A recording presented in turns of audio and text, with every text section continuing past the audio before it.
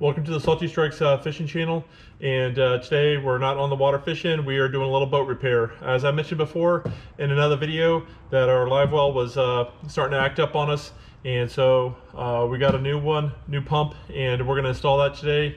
This is a Robalo R200 2018, and I know there's a lot of other setups that are very similar, so if you're interested in checking that out, stick around to find out how that's done.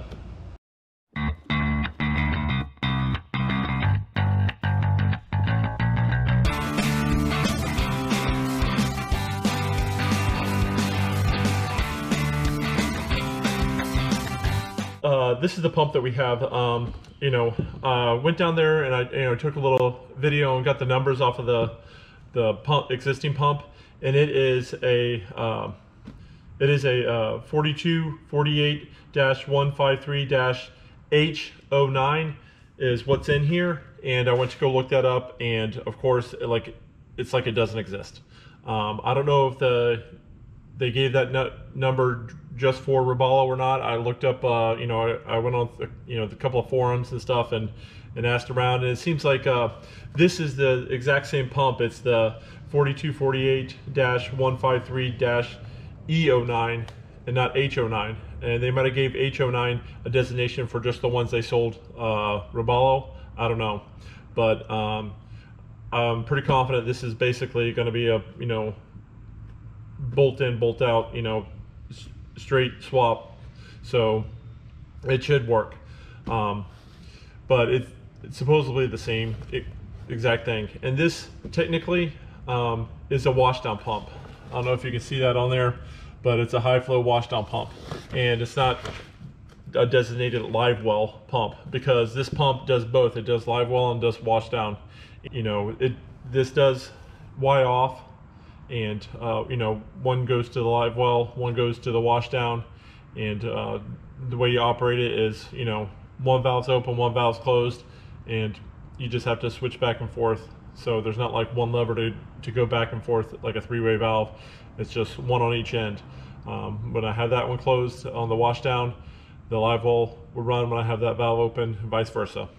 Our live well / washdown pump is located right down here underneath the seat, and as you can see, it's a little worse for wear, a little corrosion, so I'm going to replace that. First thing we're going to do is just remove this to just give us easier access to get in there.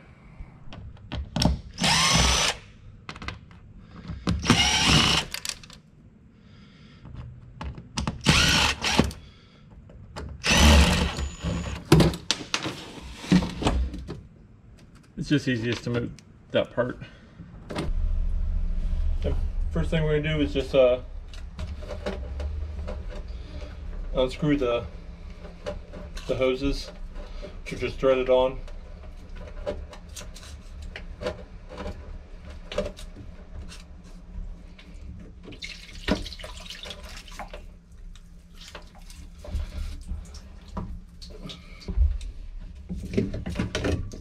A little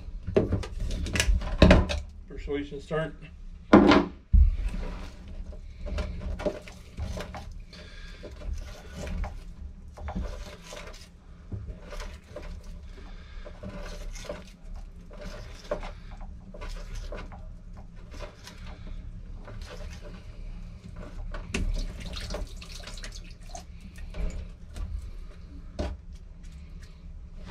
Then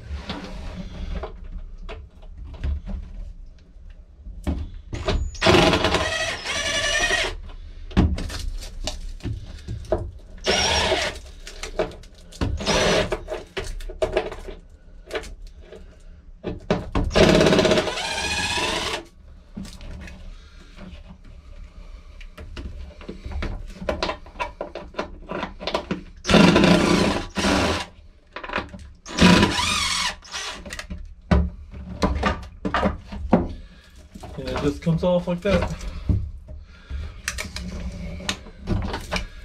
And this one has, I don't know if you can see here, but a plug-in switch. We'll just unhook that. look like it's gonna fall.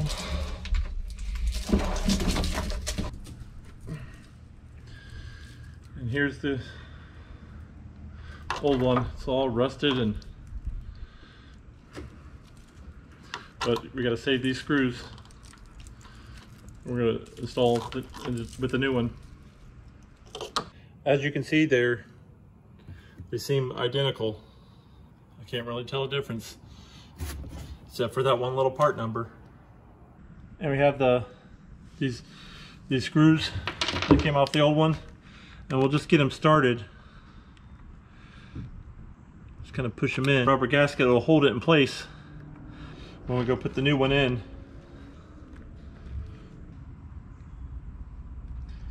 Well, as you can see here, we have the old one and the new one, and the old one has this nice connector on it, and the new one of course comes with bare wires. So what I'm going to do is marry this connector over to these wires, so I can just plug it directly back in, and I'll just use a little bit of this wire to give me a little more room to work with when I'm down there. I'll show you how that's done. Cut these off, and then strip a little bit off.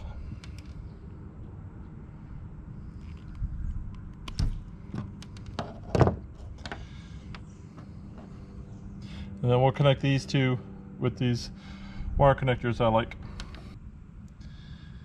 These are the wire connectors I like to use. You stick them in here, it's got a little solder in there, and then when you put the two together and heat it up, it shrinks and it makes a really good connection and nice tight fit. And I'll show you how to do that. First, you just slide this over one end,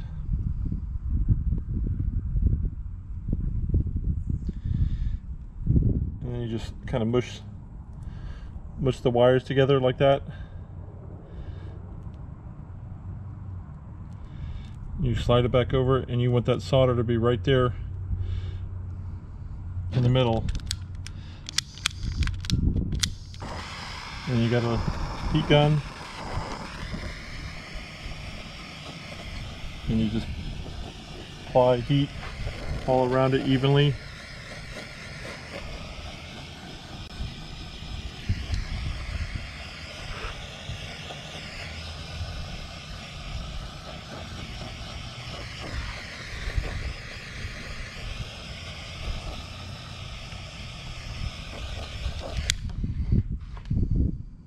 And now just slip on the other one. Just make sure those are all straight when you're slipping it through.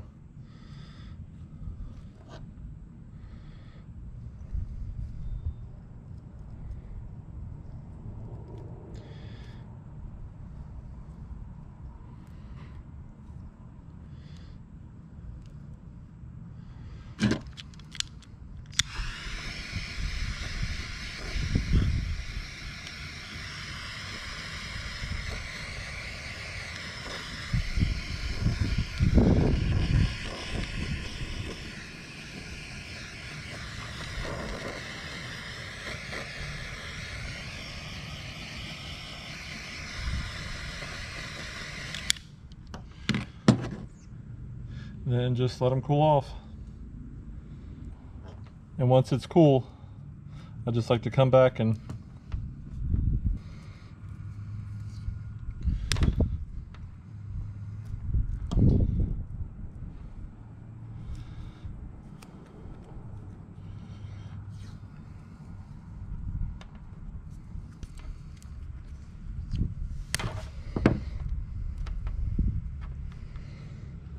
there you go. And then we got our plug.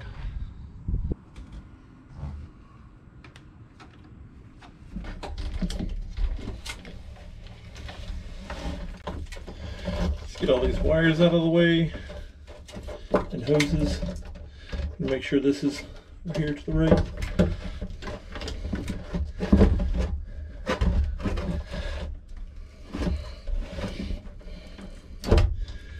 Everything's out of the way. They're pretty lined up.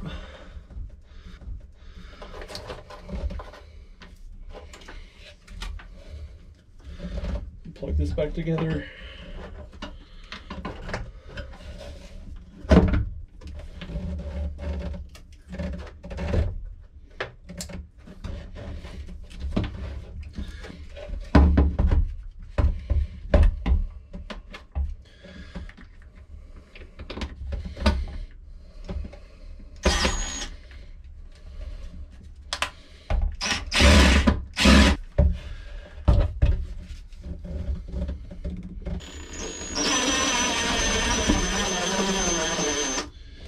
He's snug up, you don't want to over tighten him. It's got that rubber bushing that takes some of that vibration.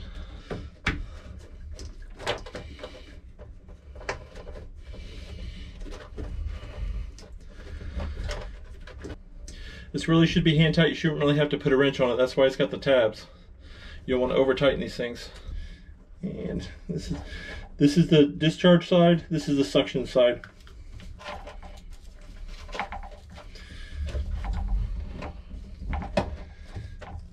See, it sucks through here, goes through this strainer filter, and then goes into the pump here, and then out here, and then this is the T-splitter. This goes to the live well, this goes to the washdown.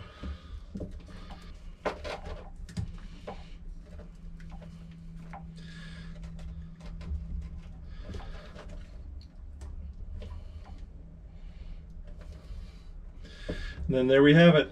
And I'll turn the battery on and give it a pump and see if it works.